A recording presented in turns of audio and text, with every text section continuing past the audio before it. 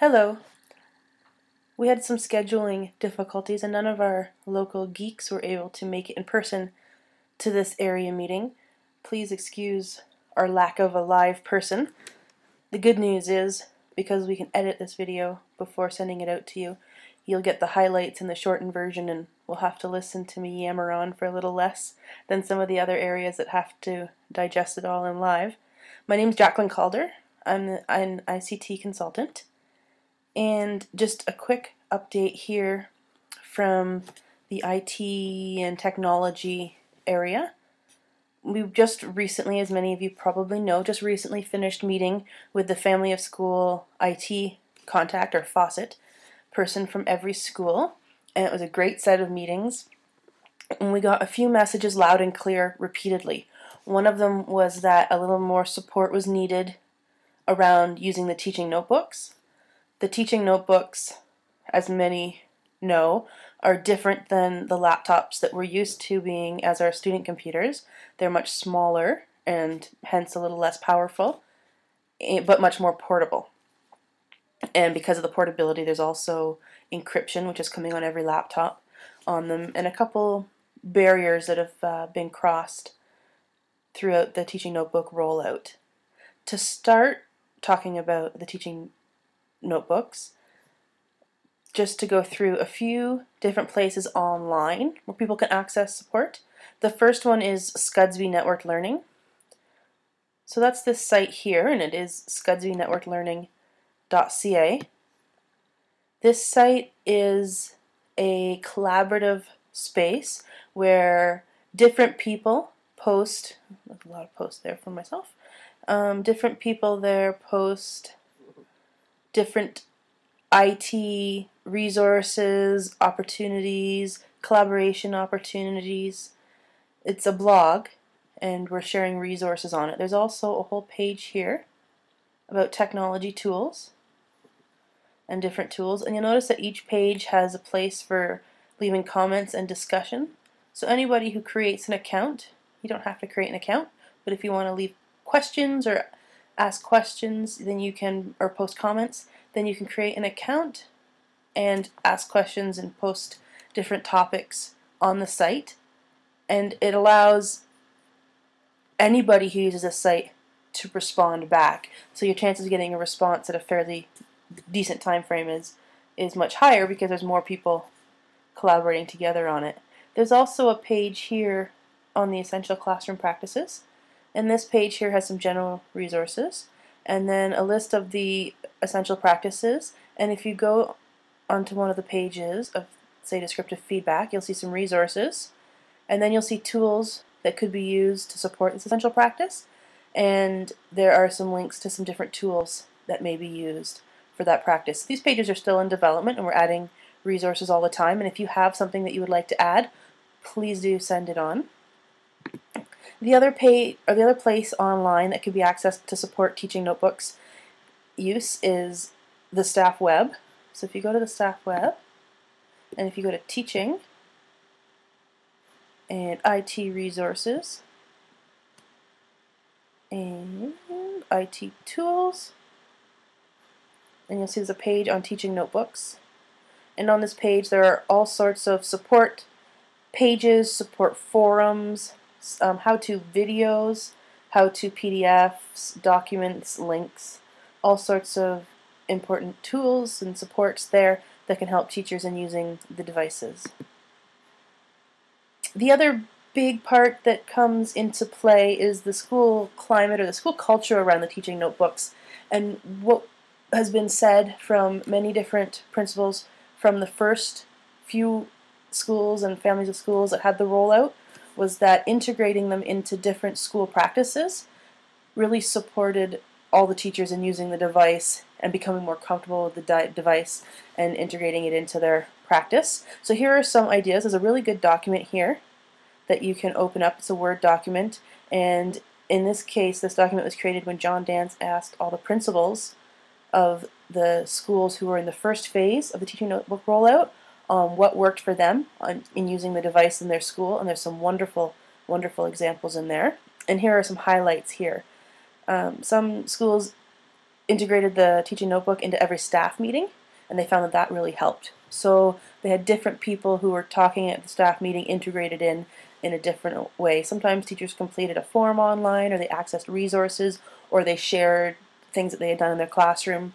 It's become an expectation in some of these schools that that device just comes with them to the staff meeting. Another example is integrating teaching notebooks into PLCs. Some examples of PLCs we've seen are ones that use video recording right on the notebook. They use the webcam or take pictures of student work or student discussion for moderation in the PLCs, or sometimes using an online tool to support accountable talk. Basically, some PLCs are taking one of the essential practices and choosing a tool that will support them in integrating that essential practice. Some schools, teachers are offering kind of informal lunch and learns or collaboration where they work through problems together or share ideas.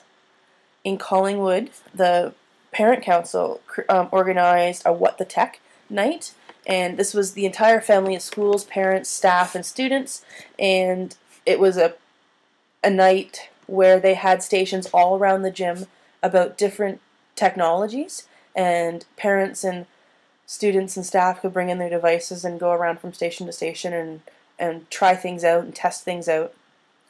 Some schools, and I think these ones have been mostly secondary schools, have done a Minds on Media or similar sessions where they have stations that are led by teachers, and those stations are having teachers actually try the different things that those teachers, or the model, and then encourage the other teachers to join in and try creating things using different online tools or different IT tools. And these Minds on Media sessions can be fine-tuned for each school based on their SIPSA. Some schools commented that just a simple act of changing all their messages going out to staff electronically versus paper gave many people no option but to get comfortable with the device. Some schools have chosen one online or a web tool and have used that tool school-wide as a starting point for navigating into the Web 2.0 world. So they would integrate that same tool into multiple PLCs, different projects, and curriculum throughout the year, and it kind of allowed the teachers to work together as they ran into problems. They knew there was someone just around the corner who had also used the tool. Some examples of that are class blogs or VoiceThread accounts, both online tools that are fairly reasonable to integrate into the classroom. So here are some other resources to help teachers using their teaching notebook. The first comment here is help desk, help desk, help desk. It's really important if teachers are running into technological difficulties, things aren't working, they're finding spots in the school where computers are regularly dropping a network, the wireless network, or if a particular computer is continuously dropping a wireless network or having access issues to certain things, it's really important to put in a help desk ticket. A couple of things have arisen this year where the help desk and the IT department had no idea something was an issue because there were no help desk tickets submitted about it. So even if it's one of those things you kind of know no one's going to come out and fix right away for you, it's really worthwhile to put in a help desk ticket because it allows the IT department to know where to focus their resources and supports. Here is another page on teaching notebooks, frequently asked questions about the rollout. Here is a comment about web browsers. On the teaching notebooks, as the laptops as well in the school, there are two web browsers. One is Internet Explorer, the one that looks like the blue E that we all know. The thing with the blue E, or Internet Explorer, is that we're using an older version of Internet Explorer because of compatibility issues. So sometimes websites act funny or look a little funny, and if you ever notice this, or if a teacher ever notices this, if you go to Start Programs, you'll see a program called Mozilla Firefox, and the Firefox browser is just like Internet Explorer. There's a place up at the top where you add in the address, and there's a place where you can search Google, and it works very much like Internet Explorer, except it's a most recent version because it doesn't have the same compatibility issues. And you'll notice that some websites and some online activities work a lot better on Firefox, so it's worth giving it a try if you're seeing some odd things happen using Internet Explorer. Here's another really good support document. It's a Smart Notebook file, and Smart Notebook is on all the teaching notebooks and laptops. And it's the software that you use with smartboards, but you don't need to have a smartboard to use the Smart Notebook software, and it's great software for using in a classroom. And this file was created by Troy Komish, and there are all sorts of great ideas in there for troubleshooting and for those struggling at the very beginning getting used to the teaching notebook. Again, this file doesn't, surprisingly enough, doesn't open up properly in Internet Explorer, but if you open up this page in Firefox and click on that link, it will work. Here is a document created by the IT department on how to get teaching notebook support. So it asks different questions and sends you in the right direction about different types of problems. And here is an interesting and a new initiative or a new tool from IT. This is called CASE. And this page here will take us to a set of instructions. Now this CASE software that is now being used by the board it allows us to download software onto our teaching notebooks. So as long as the teaching notebook, because they're not deep frozen, we can install software as we like onto it. And the one thing that you notice when you get a teaching notebook is that there isn't very much software on it. They're not as powerful and have as much storage and memory as a regular laptop. They are smaller, and so a minimal amount of software is put on them so that it doesn't overload the machines. And then the next question is, well, how do we get software onto them? Well, if you're on a school network, so this won't work from home, but it will work on a school network, and you go to this website right here, sysmanagement.scudsby.on.ca, you get a sign-in sheet or page that looks like this, and you enter in the login, or your login and your password, your username and your password is the same username and password you would use to log in to one of your school computers. So it wouldn't be your admin username and password if you happen to have one. It would be the one that you would use to log into a student computer.